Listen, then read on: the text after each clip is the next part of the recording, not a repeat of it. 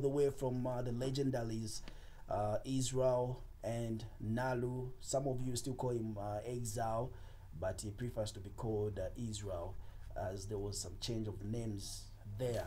And now today on the show, we decided to have Eazy, the producer, just to get it from a different perspective, from the making of the song.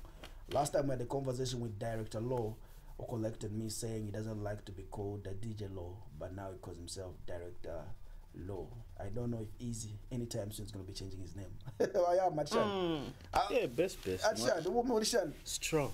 You're surviving. I'm surviving, bro. Yo, that song by Izrael Nalu. Mundwandi. Yeah, last. Yeah, I really had fun making the song with the big man, you know. Let's start with the making from Eazy. The making of the song, the challenges when you're making the song, before we get to the other agendas. Maybe we started from there. That song right there. What was the input in that song? On my end? Yeah, on your end as a producer. Nothing. I was just having fun. Like, it was taking me back to the old me. Yeah. Remember back in 2018-19, there's a certain sound I used to play around with. The electronic thing. Remember the sensei kind of beats? Yeah. The Grammy Nachi feel. So I was like, let me take myself a little bit back and have fun with it, you know. So I was just fusing in a lot of stuff. Let's talk about you. The last time we had the conversation, I still remember, you were even reminding me that was in 2019. 2019, yeah. Now we are in 2024. Hey!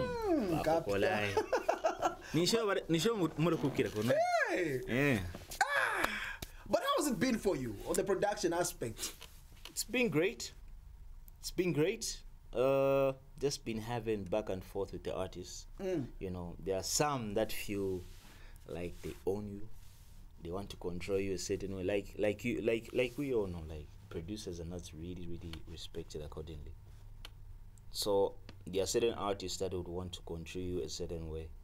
Which certain way are you talking about? So let me say, we're mostly deprived from claiming for us is our royalties, of course, royalties and publishing. So we tend to have conflicts with the artists when it comes to that. You know, they even raise their voices like, bro, I've paid you. You go like, bro, would you pay for mechanical service, not buying the song? Mind you, I own the masters as a producer. You get my point? So I've got the right to claim for my royalties, because at the end of the day, the artists will get their own report. I'll get my own report. So at the end, they won't get my report. I'm going to share them signing and all that, agreeing with the artist. Get my point? Artists feel to say that money they'll get now $2,000 of YouTube and all that. They feel to say we're going to split that money. Bear in mind to say the other part, my part as a producer, so long as I didn't do the signing and all that, it will just stay idle like that. That's the thing. Okay. Yeah. That's why we really need a serious workshop at the end of the day. Because I don't know, sorry to say this, with most artists.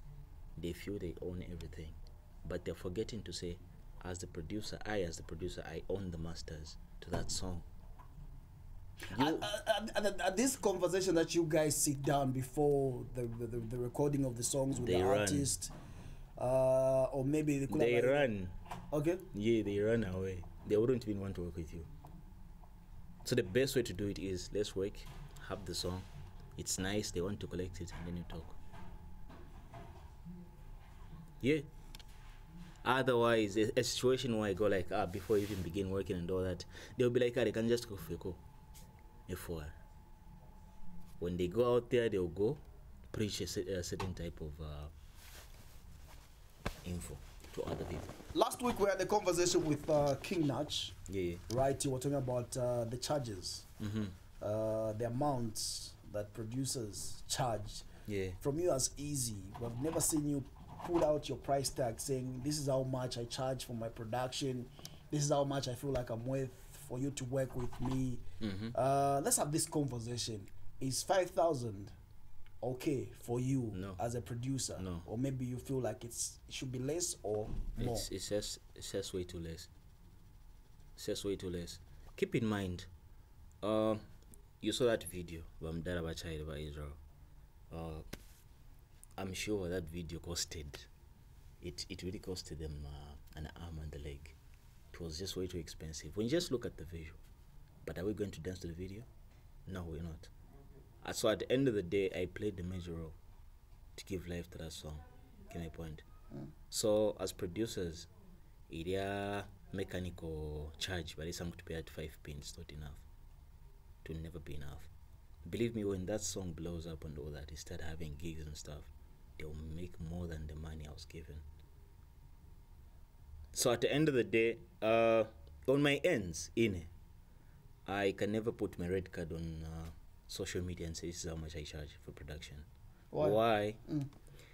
My Marco slap there supposed that in charging so much. Sure. It's just now that I came to see our brother posting his red card, but everything was in dollar. But have you ever seen an artist putting their red card on air and say this is how much I charge for a song, for a feature and video, for Shan? You've never seen that, right? Yeah. So everything, you could go some kushati, could go on disclosure agreement.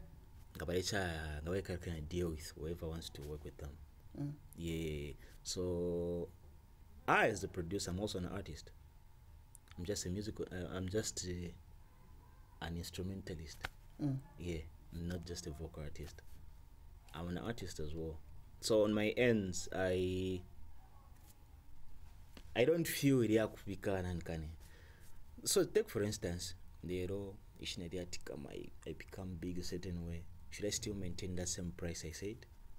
No, I need to start moving with that. Because a time will come when I won't even be praised. I won't even be relevant.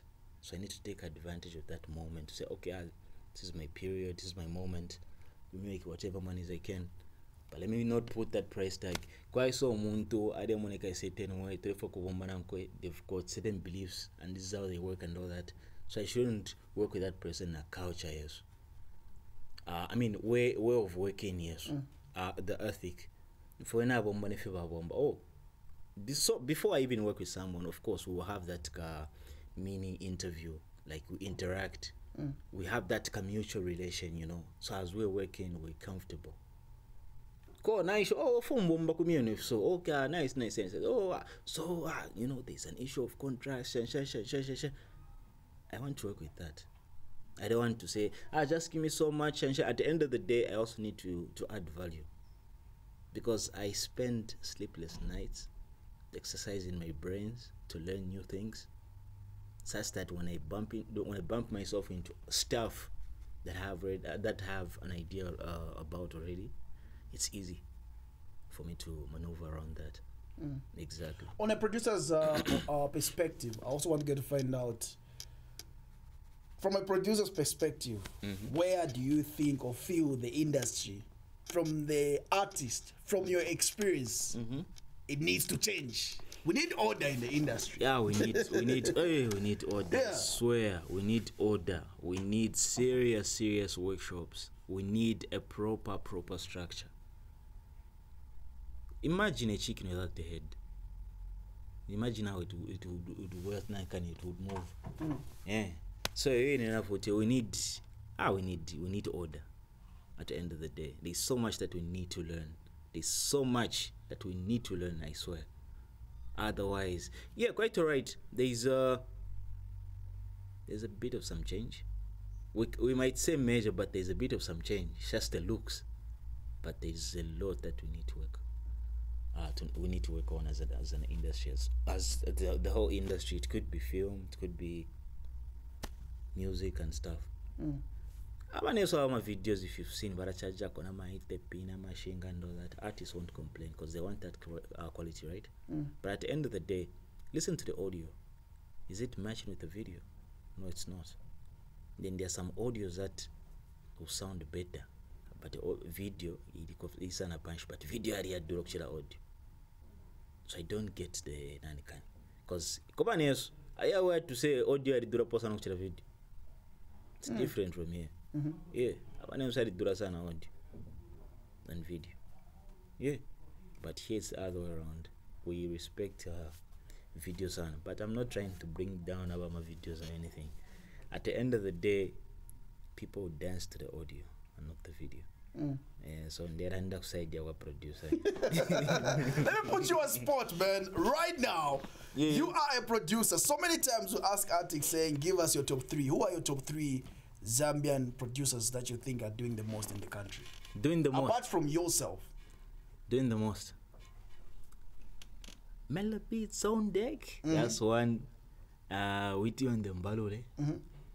Nachi. Okay. Chapo. Okay, so once I I'm not really friends with them. Yeah. But I'm loving whatever they're doing. Yeah, I love what they're doing. Okay. They're not my friends. Nice. Is there any advice that you give maybe to an upcoming artist who's watching right now? Their dream, I've always said this, their dream is just music, but they don't know what they need to be expecting in this journey. Which one is my camera? This is your camera. Okay. So, upcoming artists, listen to me. Listen to me clearly. Do not go for producer monat mukuru. Mambe kura tarika no mutengo. Work na uri omuntu omwinga bidde na chemistry ya mano namkwe sana. Ura weno producer mwe mwenche. When you gain certain popularity and make certain amounts of money, then go for that big producer. For now, stick to that nanankare producer. Ura munobe mudu mundia. Fila mwisa mpange chongo ati we shansha tuambo kura sita respond pamuhera mambo ka screenshot mukareke. That's why I'm professional. Stick to that same and can producer uri mwanche munobe na ifuto ambi na ma artist over icho banenso eba pisha pa mole bomfo bana Vincenzo bana triple mando eko to ambi na bena bara bena. So I will stick to that producer uri mwanche munobe uri mudu. Hope I'm clear. You need advice for Indio Karipi. Okay. Eazy the Producer. Thank you very much for coming through. I know we were supposed to talk about so many things. Yeah. But there's time. There are always conversations. There are always things that we need to get to find out right there. Too much. But is there any artists that you're pushing under your production? Any other artists? Artists? Okay, or maybe are we planning to have your own record label somewhere as a producer? Not now, but yes. Okay. Not now, but yes. You guys were close with Akolaski. Are you still good friends? He's my homie. Are you still guys recording? Yeah, he comes. Okay. Yeah, he comes. I just feel to understand all that, but you know,